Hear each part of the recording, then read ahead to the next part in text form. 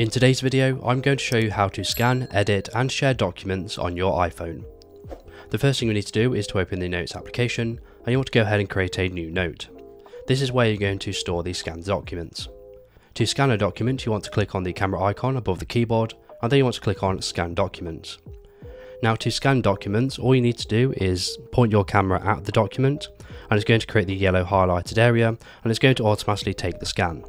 Now if the scan is a little bit off, you can take manual scans by toggling auto to manual in the top right hand corner. Then the next time you go to hover over the document you want to scan, it's still going to create the yellow highlighted area. But when you take the scan, it will give you the option to make manual adjustments afterwards by dragging these four corners to the correct location. Now as you can see, it's already done a good enough job, so I'm going to click on Keep Scan in the bottom right, but you can always retake it if you wish to do so.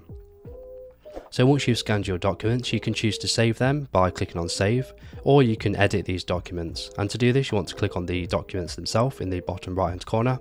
And as you can see, I've currently got two scans of the same document.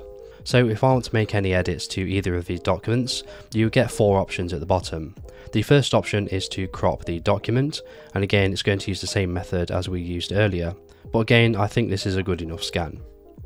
The second option is going to change the colour filter, so you can keep it in colour by default, or you can choose grayscale, black and white, or you can choose the raw photo mode. In this case I'm going to keep it on colour. And the third option is going to allow you to rotate the document 90 degrees every time you choose this option. So once you're ready, you want to click on Done in the top left hand corner, and to save these documents you want to click on Save in the bottom right.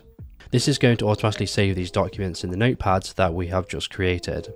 Now if you want to share these documents, you want to click on the drop down menu just above the document itself, and then you want to choose the Share option.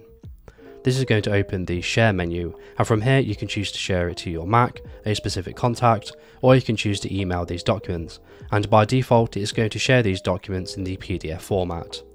If you wish to save these documents as a PDF file in a specific file location on your phone, you want to click on the drop down menu yet again, and then you want to click on Save to Files. And then you want to choose a location to save these documents to, and click on Save. And yet again, this is going to save it in a PDF format. So once we've shared and saved these documents, you can go back to the home page of your Notes app, and you can delete these scanned documents from your notes if you wish to do so. And that is how you scan, edit and share documents on your iPhone. So if this video is helpful, please leave a like, and if you have any questions or comments, you can leave them below.